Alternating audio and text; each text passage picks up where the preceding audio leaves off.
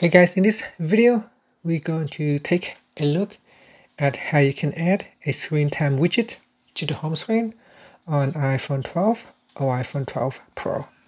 So first, let's go back to your home screen by swiping up at the bottom of the screen. On your home screen, touch and hold. Then once you are in edit mode, tap on the add button at the top. Now in the search widgets list, go down and tap on screen time. In here you can choose a different size. You got small, medium, and a large size.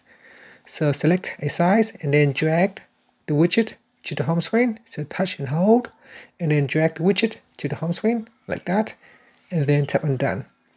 And that's it. That's how you can add in a screen time widget to your home screen. Thank you for watching this video. Please subscribe to my channel for more videos.